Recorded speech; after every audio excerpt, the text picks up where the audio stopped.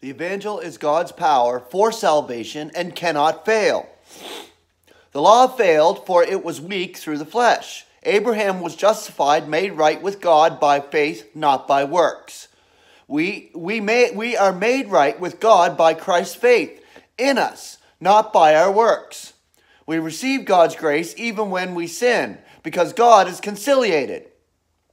The Evangel is God's power for salvation and does not depend on the sinner. It is not just the new believer who discovers that flesh is powerful.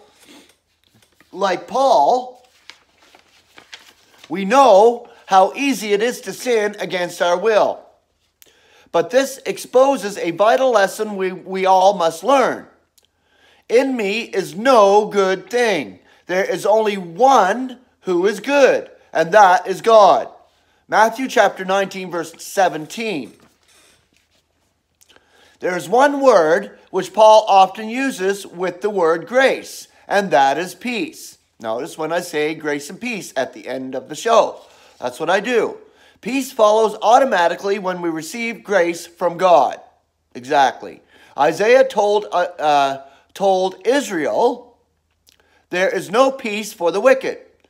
There is no peace, for they live in fear of death and judgment. So living in fear of death and judgment.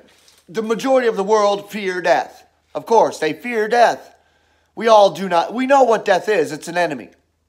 But we do not fear it. As members of the body of Christ and somebody who is a believer, they do not actually fear death. They know that it's sleep. They know there's no consciousness in death. This is why we do not fear it. If it comes, it comes. But the rest of the world fear death.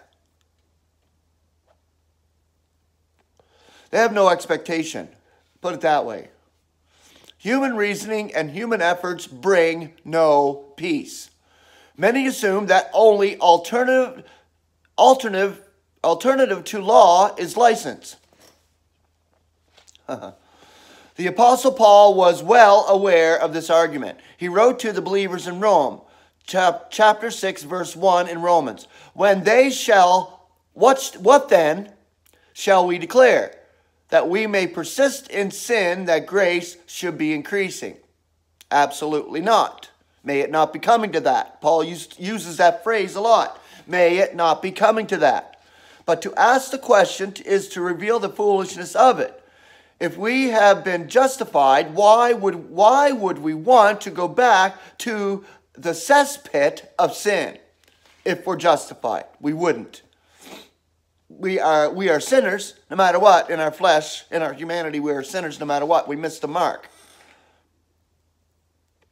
But we do not want to go back there because we are justified. We do not want to swim in the pool of missing the mark. Paul answers his own question in the next verse. May it not be coming to that. We who died to sin, how should we still be living in it? Instead of trying to find a loophole in the law to allow us to sin, we should follow Paul's admonition in Colossians 3, 1 through 3. If then you are roused together with Christ, be seeking that which is above, where Christ is, sitting at the right hand of God. Be disposed to that which is above, not to that on the earth. For you died, and your life is hid together with Christ in God. In the same chapter, he says that because God has been so gracious to us, we are to be gracious to others. Romans chapter 7, verse 4 reveals our responsibility under grace, so that my brethren, you also were put to death to the law through the body of Christ, for you to become another's, who is roused from among the dead, that we should be bearing fruit to God. Galatians 6, 7 comes with a warning. Be not deceived. God is not to be sneered at. For whatsoever a man may be sowing, this shall he be reaping also. For he who is sowing for his own flesh, from flesh shall he be reaping corruption. The next verse should encourage us to do what is right.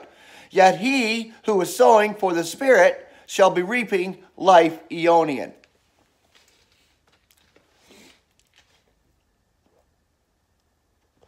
So you know what continuing to miss the mark is. It brings you to that place where you're reaping corruption, literally.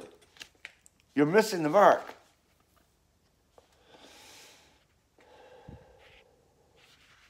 Even more encouraging are Paul's words in Romans chapter 8, verse 1, which should be etched in our mind. Nothing consequently is now condemnation to those in Christ Jesus. Don't walk according to the flesh, but according to Spirit. Christ's Spirit is in us. These are God's words to us today. If we did have a license to sin, we would not have peace with God. We would not be gracious to others.